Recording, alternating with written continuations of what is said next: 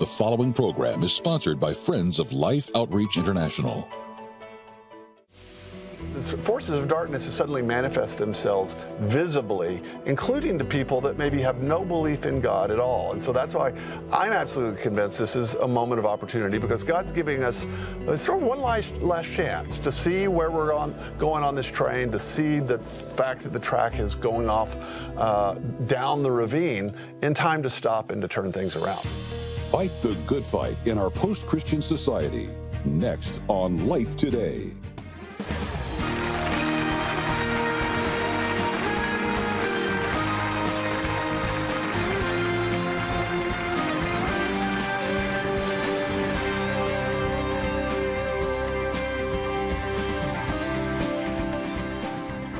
But Betty and I welcome you to Life Today. I'm James Robinson, and we have a guest that became my friend about 12 years ago, maybe 14 years ago.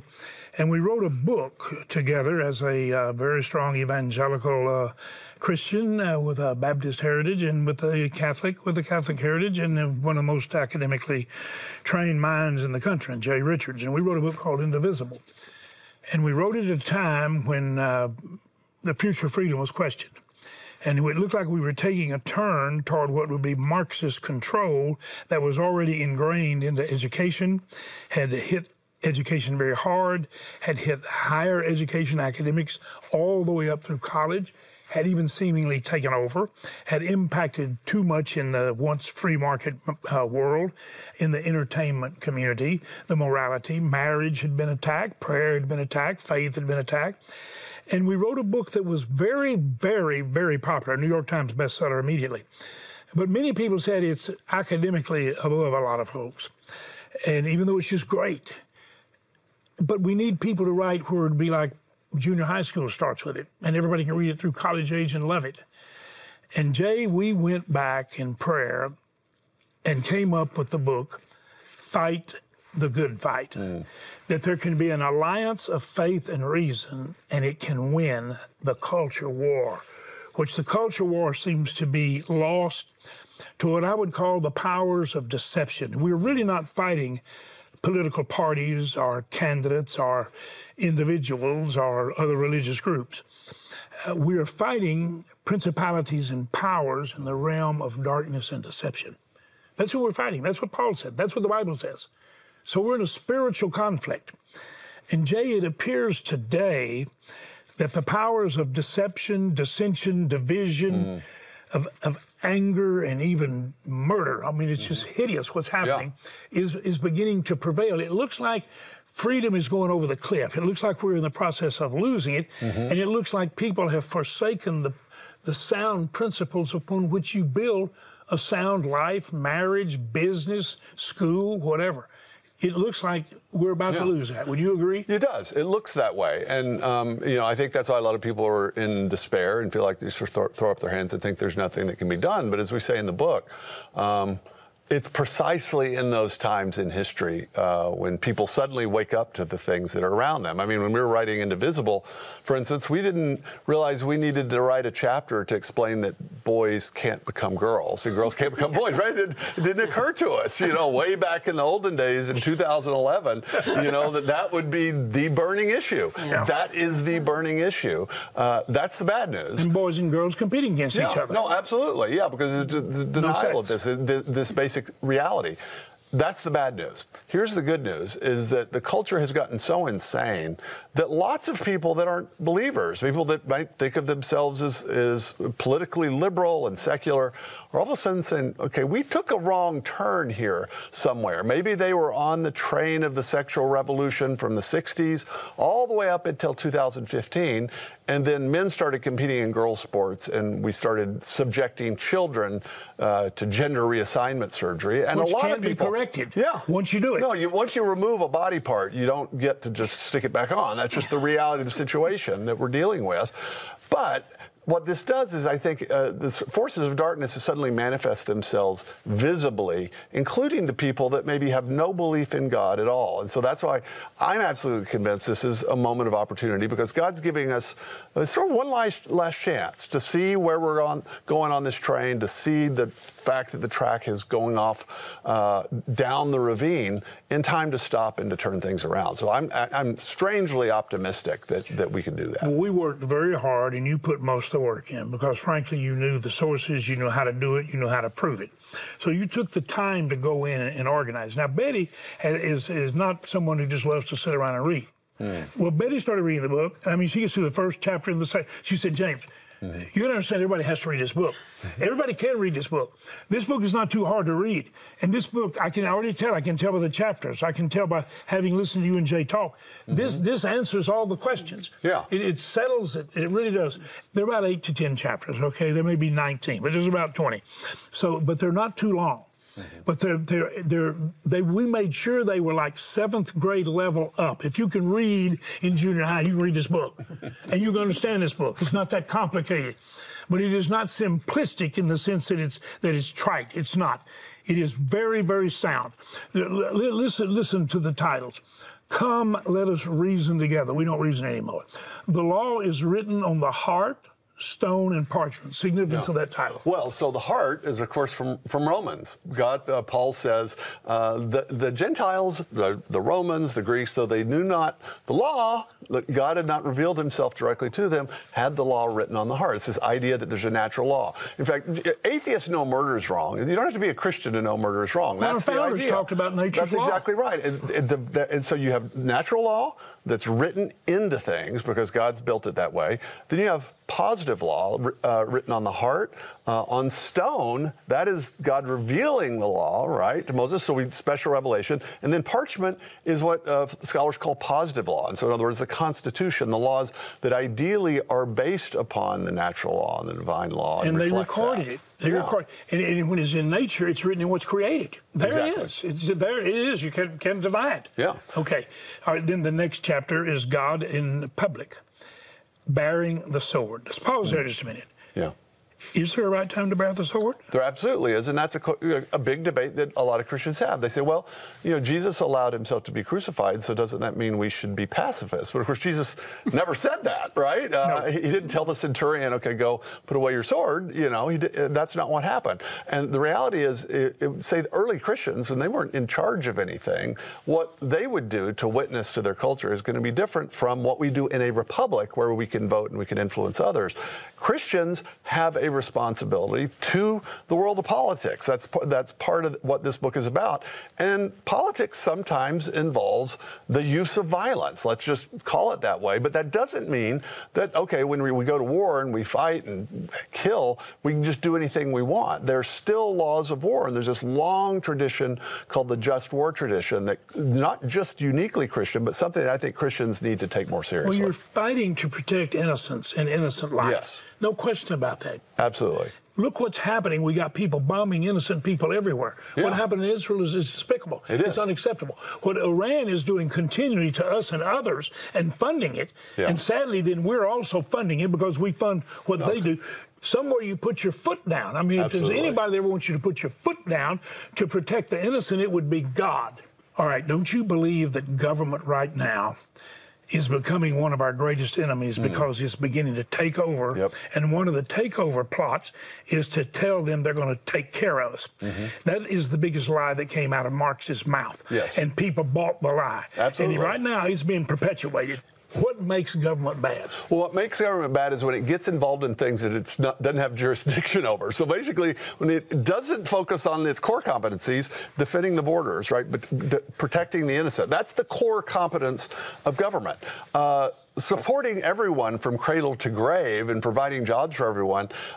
Not only should the government not do that, it can't do it, and when it tries to do it, it actually messes up the system. The war on poverty is a perfect example. Started in the 1960s. It was supposedly going to end poverty. Instead, what it did is it created cycles, generational cycles of poverty by making people dependent. And trillions depend supporting it. It's our money. That's right. And it's totally ineffective. Yes. It's actually damaging. Now, what we've done on the border now is we have invited illegals, yeah, not just immigrants, but illegals to come across, criminals to come across. Yeah. They're being cared for when they get here. And it's like we're bringing them over, and now then we are arming them. Yeah. And can you believe such insanity is prevailing in Washington? How did you let that happen? No, I'm sorry. I've been there for 10 years, and I've managed not to stop this. But it really is just absolute insanity. I mean, because this was not originally a partisan issue. I don't think in the 1990s, no matter who's in the White House, would not have just been opening the border this way. And of course,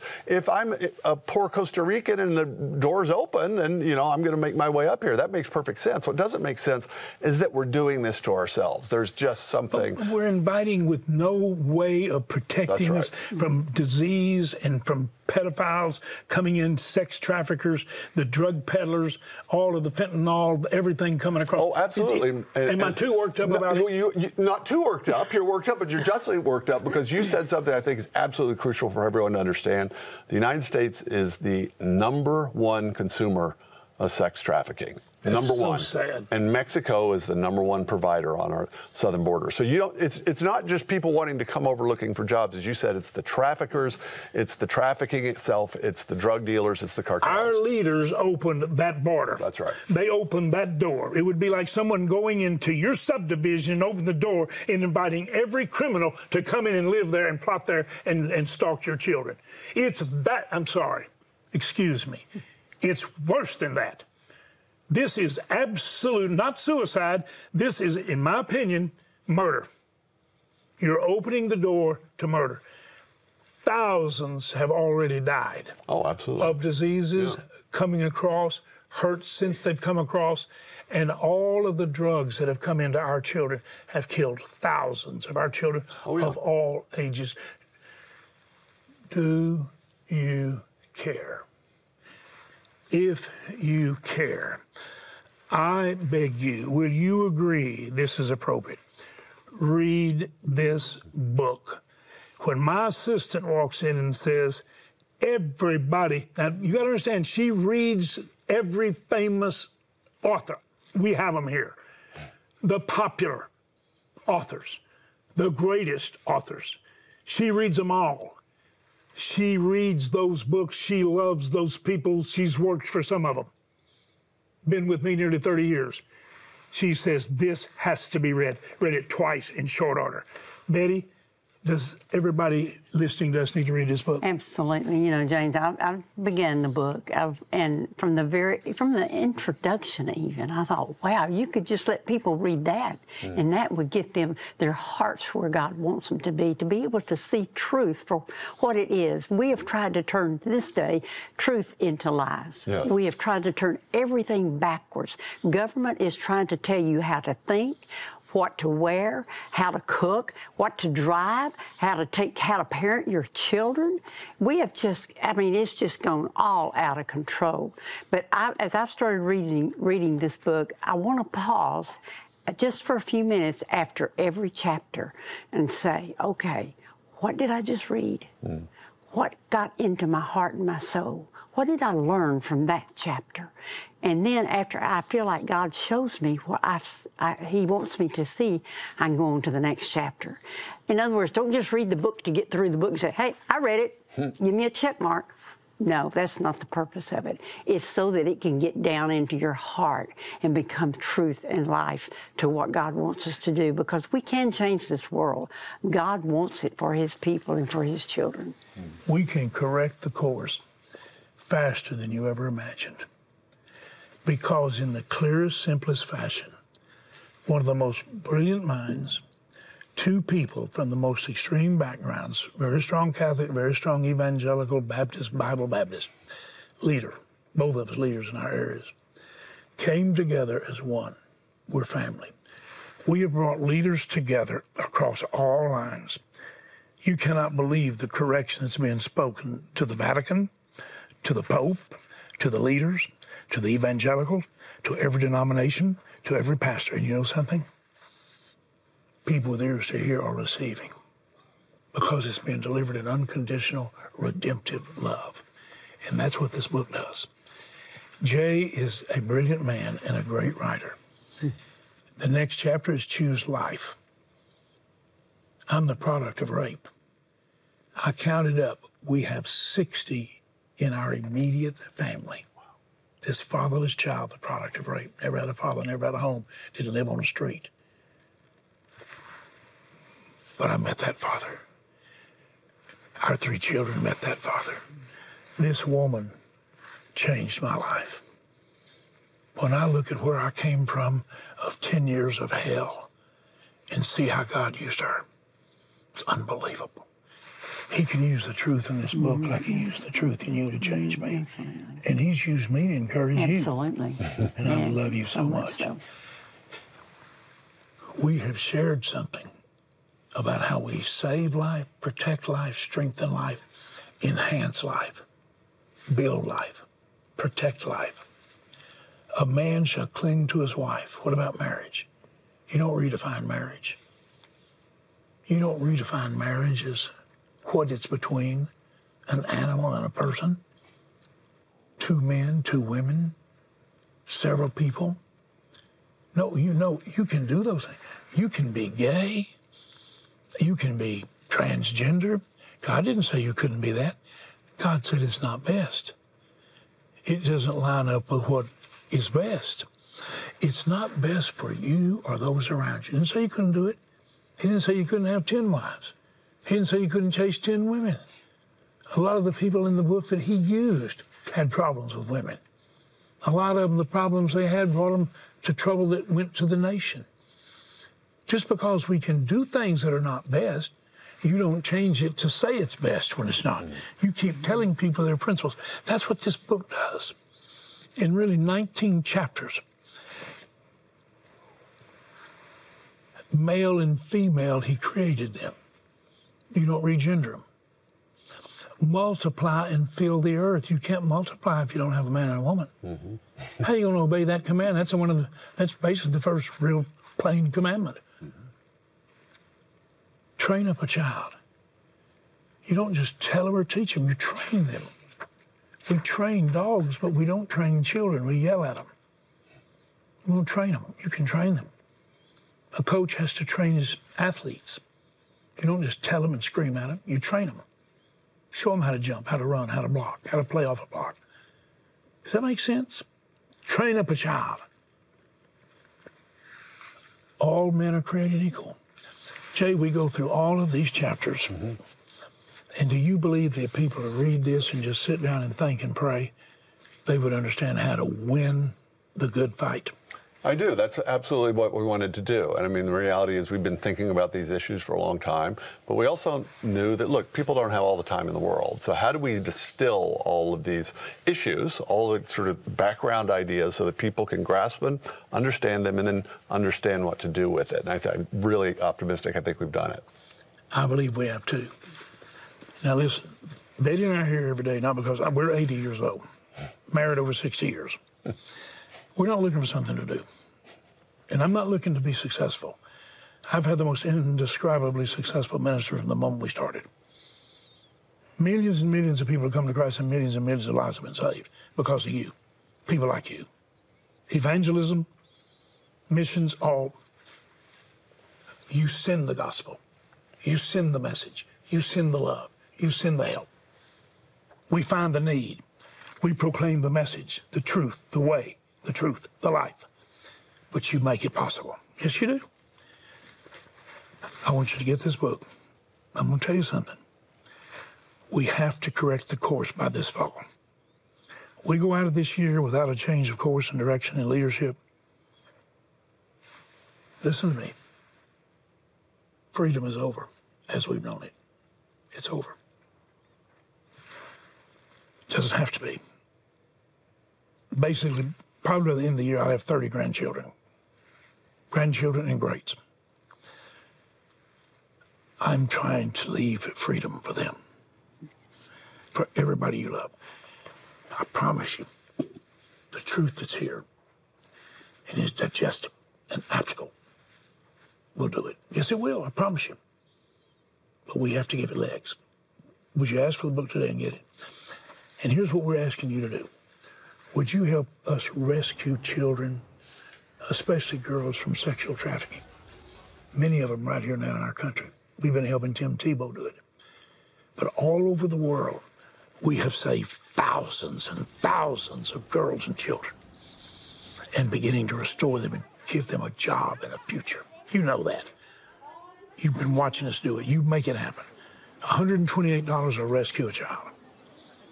We've got a group of people that gave $320,000 to match what you give, which means $128. If you'll give it now, it'll rescue 2. And I always ask, would you give $12.80 and rescue 10? It's 20. You rescue 20. Don't tell me there are not a lot of you watching me right now that can't do that. Would you do it? We're going to send you Fight the Good Fight. We're going to send you a beautiful Bible. And we will send you the cup of water, this beautiful bronze. Jesus offered a cup of water. We're offering life. Please, go to the phone and go online, take your bank card and use it like a check. Make the gift God leads you to make. Do it right now. And do ask for the book. Human trafficking affects every country in the world. And in big cities like this, around major train stations and adult entertainment areas, runaway teenagers gather trying to escape their abusive family environments, just longing for a community that will love and accept them. Traffickers target these children and offer them food and shelter in exchange for sex. And for a child that is desperate and vulnerable, this might seem like the only way out. These children are part of almost 50 million men, women, and children around the world living in conditions of modern-day slavery. But to Jesus, they are not a number. He knows every single one of them by name, and he has a plan and a purpose for their lives. And that is why Zoe, together with our partners at Life Outreach International, work to end child trafficking through prevention, rescue, and restoration. Because of your support, we are able to work with local authorities to rescue children from some of the most horrific situations imaginable and to offer them hope and a future. But there are still more than 10 million children that need to be rescued. And that is why we need your continued prayers and support, because you empower us to be a voice for the voiceless and to be able to continue our work to reach every person and rescue every child.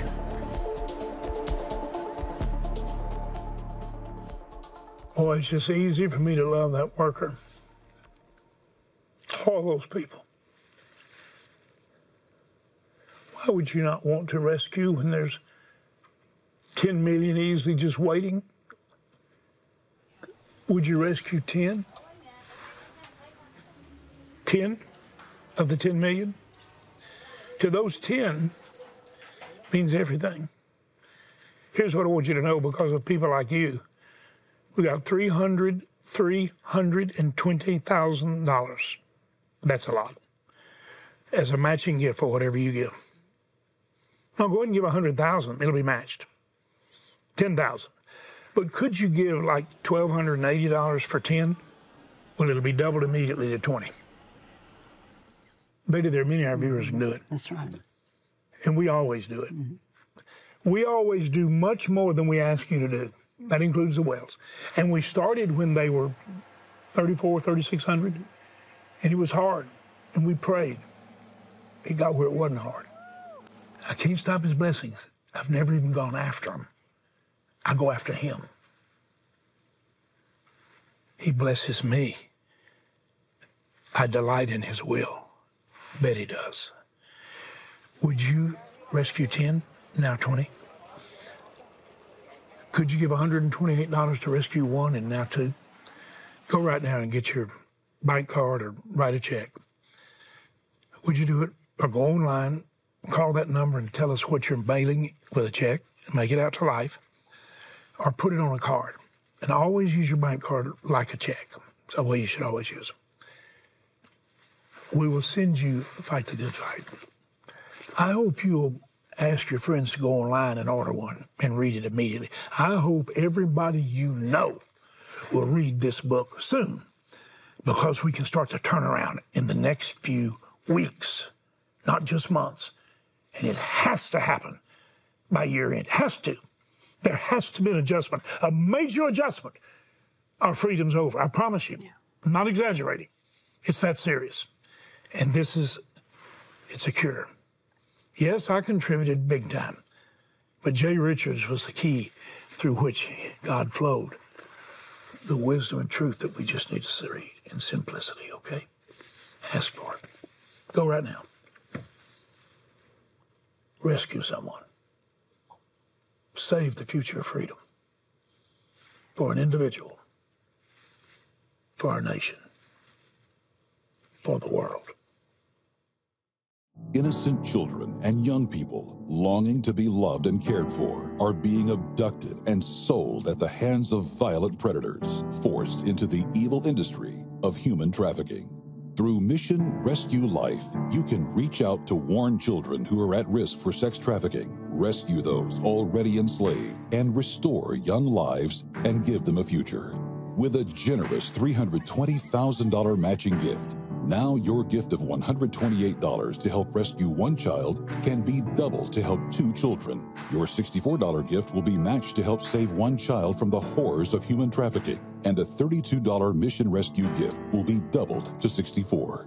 With your gift today, we'll send you the brand new book from James Robison and Jay Richards, Fight the Good Fight. This book will open your eyes to what's at stake and the unwavering truth that God isn't finished with our nation. It's time to fight the good fight and return to unshakable biblical principles. With your gift of $128 or more, you'll receive the NIV Large Print Thin Line Bible. This easy-to-carry, easy-to-read NIV Bible with comfort print allows you to take in more of God's Word each time you open your Bible. Finally, please consider a gift of $1,280, which will now help save 20 children, and you may request our inspiring bronze sculpture, A Cup of Water. Please call, write, or make your gift online. Tomorrow we're going to talk to you some more. You need to tell everybody to watch the program. And you need to tell everybody you know to get this book. Get in it, get at it. Jay, thank you. I'll be talking to you tomorrow. Thank you. Thank you.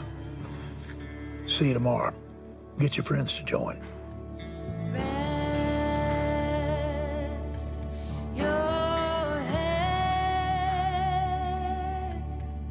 and don't you worry, dear. I'll be the one that you call on, the only one you need when you feel cold. I'll be your everything. I'll share your every tear.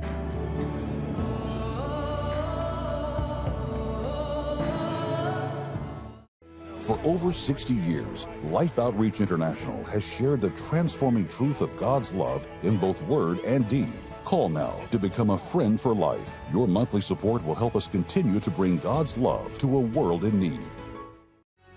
The forces that are attacking the family have continued. Jay Richards encourages us to unite with other truth seekers to fight the good fight. Tomorrow. Life Today is made possible by the supporters of Life Outreach International. Your gift will be used exclusively for the exempt purposes of life. The ministry features specific outreaches as examples of the programs it supports and conducts. Gifts are considered to be without restriction as to use unless explicitly stipulated by the donor. The ministry is a member of the ECFA.